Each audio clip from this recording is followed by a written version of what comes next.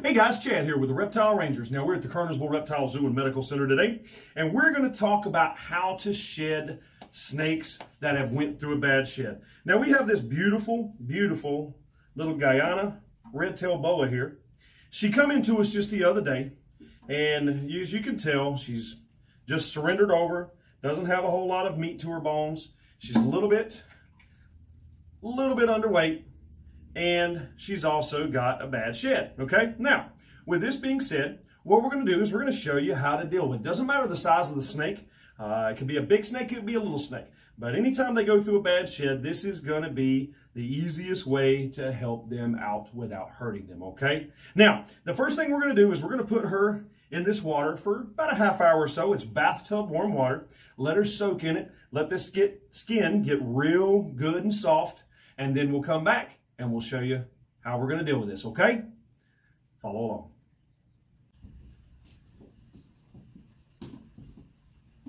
Okay, guys, so now we're back. It's been a little time. Look how beautiful that snake looks inside of that water. Now, with all that skin not being as dried as it was, not being as dull looking as it was, you can actually see how pretty this Guyana girl is. She's got that Batman symbol that most people love inside of what they call the saddles, or the brown marks that goes down her back, as they're called the saddles.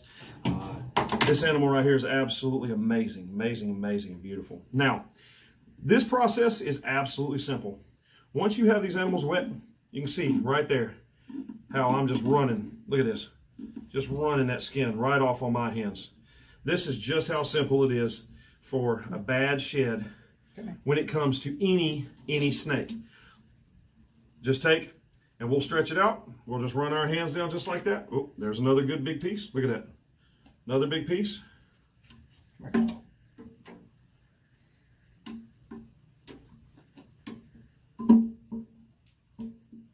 Bad shed, just that simple.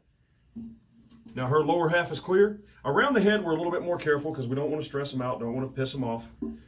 Sometimes they get a little bit pissy being closer to the head. The only things that you want to be careful of is, Sebastian, hold the end here. Hold this end. Let me see this end. Be careful of around the head and the eyes. Now,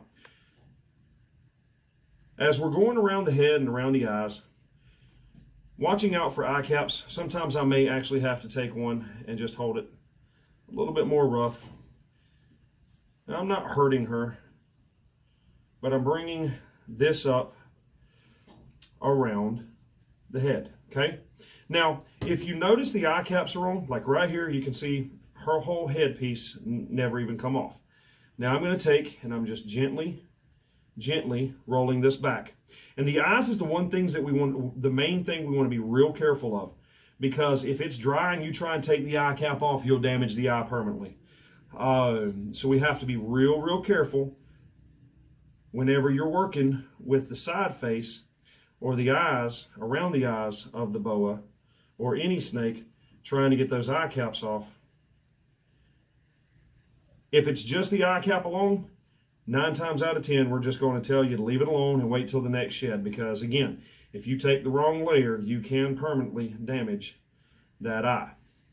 That is not in the least what you want to have happen, okay? Now that I'm around the eye, I'm just peeling this back very gently, as you can see, around the eye.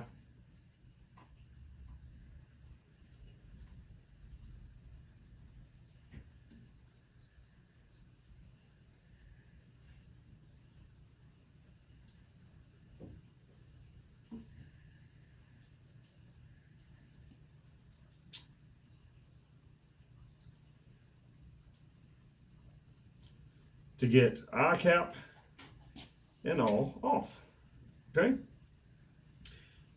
Now again, this is not complicated. It's really not. This is very simple, very easy. But around the head and around the eyes, we just try and be very careful.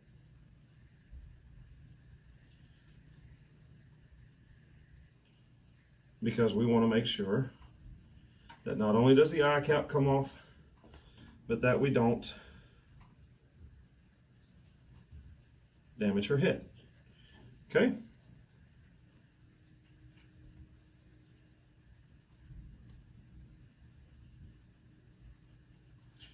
because that's going to be the one area where she's going to have the most amount of sensitivity is going to be right around this head and this eye area, okay? Now, so now that we're done with that, going back, going back to the neck. Here we go. You can see it all crusting off now. There we go.